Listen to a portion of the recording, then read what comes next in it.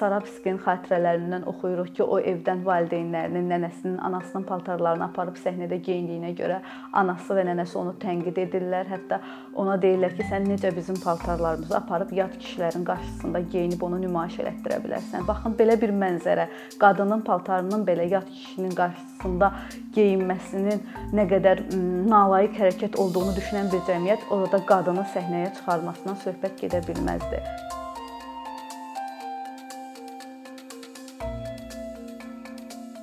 19-cu əsrin sonları, 20-ci əsrin əvvəllərində Azərbaycanda teatrın yaranma prosesi baş verdi. Bu prosesdə səhnədə kişilərin olmasına cəmiyyət tərəfindən çox da xoş qarşılanmırdı və belə bir mənzərədə qadınların səhnəyə çıxmasından ümumiyyətlə söhbət gedə bilməzdi. Hətta onların tamaşaya baxmasından belə söhbət gedə bilməzdi. Hətta kişilər qadın rollarını ifa etdikləri vaxt belə onlar təqiblərə məruz qalırdılar.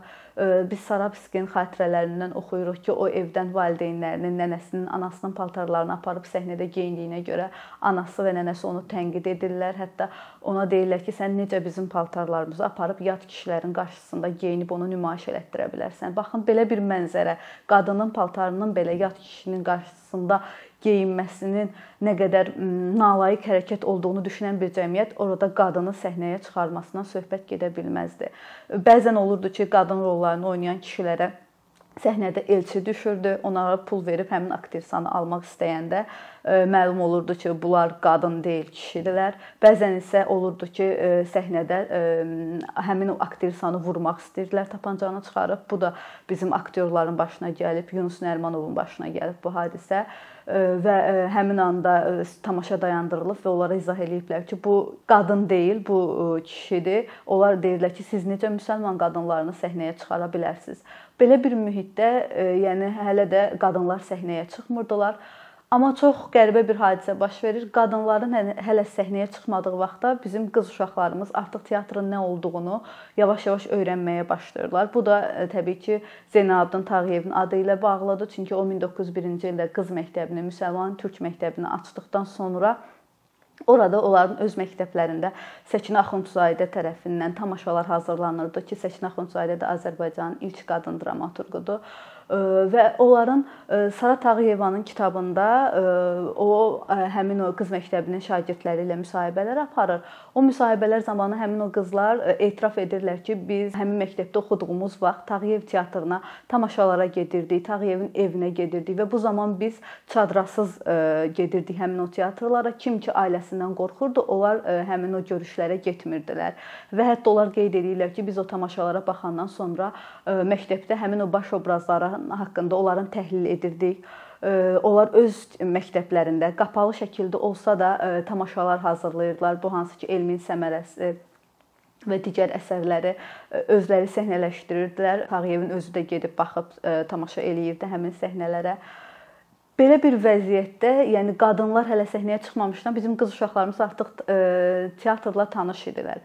Teatrda isə qadınların ən azından tamaşaçı qismində teatra gəlməsi üçün qapalı lojalardan istifadə olunurdu ki, bu lojalar hər tərəfindən örtülürdü ki, qadınlar orada tamaşaya baxsınlar. Bu zaman yenə də kişilər tərəfindən onlar təqibə məruz qalırdılar. Yuxarıdan tütün tüstüsünü ötürürdülər həmin o qapalı lojaya. Bu zaman qadınlar orada öskürüb, asqırıb boğulurdular. Bu zamanda teatr tərəfindən gəlib onlar uzaqlaşdırılırdı tamaşadan.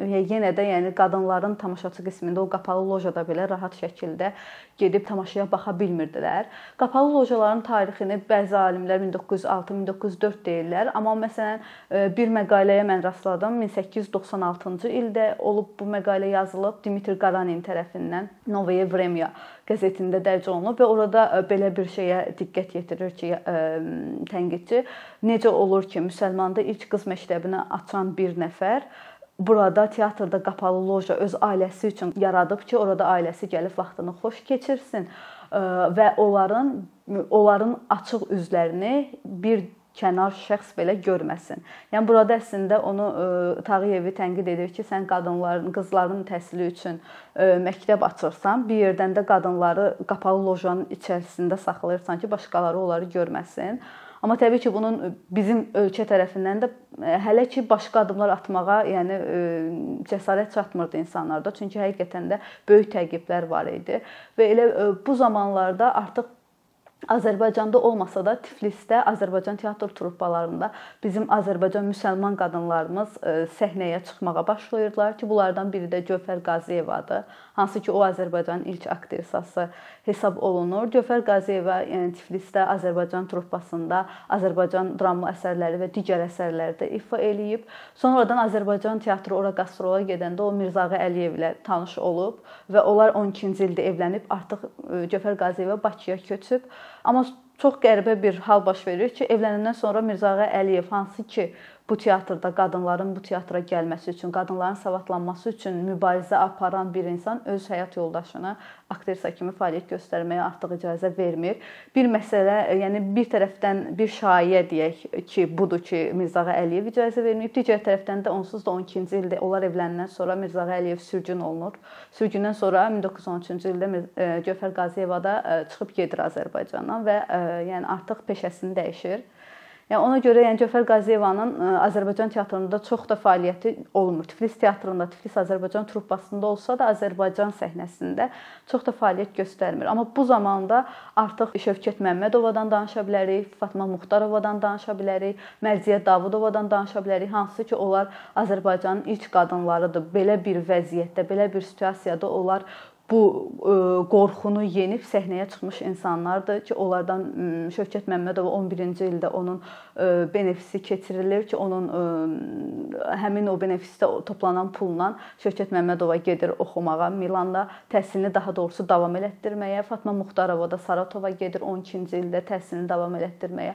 Onların Azərbaycana qayıtmağı artıq Sovet dönəminə düşür, 1920-ci ildən sonraya düşür.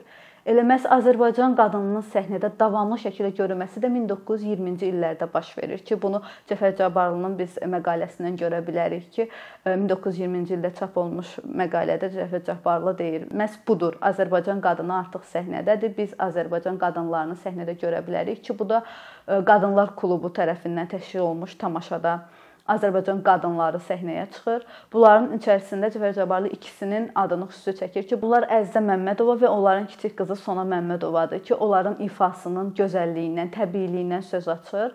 Və elə Əzizə Məmmədova özü də qeyd edir ki, mən Türk Təbliğ teatrı açılandan sonra çadramı yerə atıb elə həmin gündən səhnəyə çıxmışam və mən Azərbaycanın ilk müsəlman qadın aktrisasıyam. Gövhər Qaziyevadan sonra deməli biz Əzizə Məmmədovanın, Şövkət Məmmədovanın, Fatma Muxtarovanın və Əzizə Məmmədovanın kiçik qızı Sona Məmmədovanın adlarını çəkə bilərik ki, bunların fəaliyyəti danılmazdır, bunların əziyyəti danılmazdır. Belə bir dövrdə Azərbaycan teatrında ki, qadının vəziyyəti belə olduğu dövrdə Türkiyədə, İranda, Azərbaycan sərhədində, Türkiyədə, İranda da əslində vəziyyət elə Azərbaycandakı kimi idi. Türkiyədə qadınlar teatra getmirdilər, ümumiyyətlə teatrdan uzaq idilər, səhnəyə çıxmırdılar ki, bu Osmanlı imperiyası dövrünə təsadüf edir. Qadınların səhnəyə çıxması Türkiyədə artıq Cümhuriyyət dönəmində 23-cü ilə təsadüf edir ki, qadınlar artıq səhnəyə çıxırlar. Burada da Afifə Jailə, türklər ilk aktrisa olaraq Afifə Jailəni hesab edirlər ki, Afifə Jailədir. Amma ondan əvvəl əslində 1889-cu ildə Ameliya ləqəbli bir qadın, əsgər qızı səhnəyə çıxırmış. Amma sonrasında onun yəni türk qadını olduğu bilindikdən sonra artıq o səhnədən uzaqlaşdırılır, icazə verilmir. Amma elə bu dövrdə Afifə Jailə bu cür şeylərə məhəl qoymadan səhnəyə çıxır. Demək olar ki, 20-ci ildə səhnəyə çıxır, amma 21-ci ildə artıq qanun qadağa qoyur ki, qadın səhnəyə çıxa bilməz. Ondan sonra məcburi şəkildə o uzaqlaşdırılır. 23-cü ildən sonra, Cümhuriyyətdən sonra artıq qadınlar yavaş-yavaş biz davamlı şəkildə səhnəyə görə bilərik. Bu hadisəsində İrana da baxdıqda eyni ilə belə baş verir. İranda da hardasa 1916-cı illərdən sonra artıq qadınlar yavaş-yavaş səhnəyə gəlirdilər ki, gələndə də eyni ilə Azərbaycandakı qadının güzəranı onu da qarşılayırdı. Təqiblərə məruz qalırdılar, ölümlə hədələnirdilər, atılırdılar ailədən. Belə bir dövrdə İranda biraz vəziyyət başqa idi. Çünki İranda tarix olaraq İslam inqilabından sonra artıq 89-cu ildən, 79-cu ildən sonra İslam inqilabından sonra qadınlar səhnədə olsa da onlar üçün bir sıra məhdudiyyətlər oldu ki, qadınlar musiqi oxuya bilməzlər, səhnədə rəqs edə bilməzlər. Qadının obrazı Allaha inanan, məsuliyyətli övladlar yetişdirilən qadın obrazları ifa edə bilərlər və orada artıq qarşı cinslə təmas ümumiyyətlə qəti qadağandır. Əgər ki, məcbur şəkildə toxunulma hadisəsi baş verəcəksə, onda da qadın və kişi arasında mütləq parça kimi bir əşyadan istifadə olunur. Ki, İran teatrında artıq bunu da onlar özləri üçün bədii obraza çevirmişlər. Həmin o örtükdən, hansı ki, onların ikisinin arasındakı o örtüyü də artıq bir obraz kimi canlandırıb, ondan belə istifadə edib həmin o mühiti göstərirdilər tamaşaçılara. Yəni ümumiyyətlə teatrın yarandığı dövrdən belə qadının prosesi istər şərqdə olsun, istər qərbdə olsun, əslində hadisələr eyni cərəyan eləyir. Sadəcə tarix baxımından əlbəttə ki, qərb bizdən 2-3 əsr əvvəldədir ki, onlarda artıq İngiltərədə olsun, Amerikada olsun, Fransada olsun, İtaliyada olsun, qadınlar artıq 16-cı, 17-ci əsrdən səhnədə idilər. Biz əgər 19-cu əsrin sonlarında qadının səhnəyə çıxması üçün bir çaba sərf edirdiksə, həmin dövrdə artıq İngiltərədə, Amerikada qadın aktrisaların sayı 700-dən artıq 12 minə çatmışdı. Çünki həmin dövrdə artıq feminist hərəkətləri baş vermişdi orada. Ona görə onlarda təbii ki, bizdən daha irəlidə idi hər şey. Bugünkü vəziyyətə baxdıqda, teatrlarımızın vəziyyətinə baxdıqda, aktyorlarla aktrisalar arasında o qədər də faiz fərqi yoxdur. Amma bu rejissorluqda belə deyil, çox böyük fərq var. Azərbaycanda ümumiyyətlə rejissor sənətində qadınların gəlməsi 1952-ci ilə təsadüf eləyir ki, Ulduz Rəfili ilk qadın rejissorumuzdur. Amma bugünkü gün Azərbaycanda heç iki əlin barmaq sayı qədər də rejissor yoxdur. Bizə məlumdur ki, Azərbaycan teatr tamaşaçısının böyük bir qismini qadınlar təşkil edir. Qadınlar nədənsə kişilərin yönəltdiyi tamaşalara gedib baxırlar, kişilərin dünyasından tamaşaya baxırlar və bu çox Azərbaycan teatrında düşünürəm ki, bu yöndə addımlar atılmalıdır. Digər tərəfdən Azərbaycanda qadının bugünkü sosial cəmiyyətdəki mövqeyi ilə bağlı tamaşalar da çox azlıq təşkil eləyir ki, bunu da Akademik Milli Dram Teatrın keçən ilki repertuarına baxdıqda bunu görürük ki, orada hardasa 2 və yaxud da 3 əsər ki, burada qadın məsələsinə toxunub, qadının mövqeyinə, qadının taleyi işıqlandırılıb. Digər tamaşalarda isə tamamilə başqa mövzulara toxunulub. Burada əlbəttə ki, dramaturgiya da işin içinə girir, çünki teatr bilirsiniz, bir çox sahə ilə əlaqədardır ki, bunlardan biri də ədəbiyyatdır, dramaturgiyadır ki, bu gün əlbəttə ki, qadının mövqeyindən çıxış edən əsərlər də çox azdır. Biz əgər Sevildən danışırıqsa, Azərbaycanın qadın inqilabını təkan verən əsər Sevildirsə, Sevil o zaman yazılmışdı 28-ci ildə və o zamanki qadının, Sevilin obrazını, Sevilin cəmiyyətdəki, ailədəki mövqeyini göstərirdi və o zaman tamaşaçı Sevillər də özünü görürdü. Bugün amma biz özümüz olaraq, qadın olaraq səhnəyə gedirik və biz artıq bizim bugünkü cəmiyyətdə qadının bugünkü problemini görə bilmirik. Bu mən düşünürəm ki, bu cəhətdən addımlar atılmalıdır. Qadınlarımız artıq rejissor, qadınlarımız səhnəyə cəsarətlənib səhnəyə atılmalıdır. Çünki düşünürəm ki, evində rejissor diplomu olan qadınlarımız var, amma onların səhnəyə müəyyən səbəblərə görə səhnəyə çıxmırlar, tamaşalar hazırlayıb göstərmirlər cəmiyyətə. Bu yöndə düşünürəm ki, addımlar atmağın artıq vaxtıdır.